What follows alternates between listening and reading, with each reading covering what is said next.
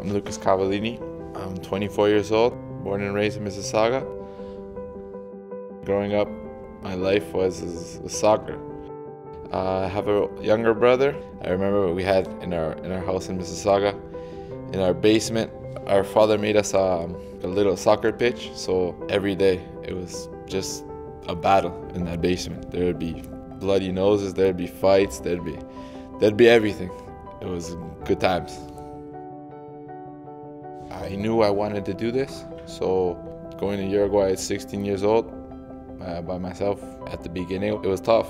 The culture different, but my heart followed what I wanted to do, and I never gave up. Every day I'm just trying to get better, physically, technically, showing them I was able to play in first division.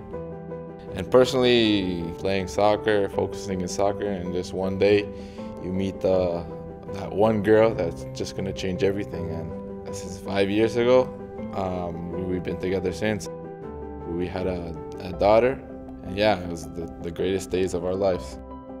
For me, having a daughter, it's something incredible, it's special, and it's a real motivation in this tournament, and be able to make a difference. Obviously, it's an honor to play for your country. I know there's a lot of kids that would be willing to put on the red and white, and it's not easy.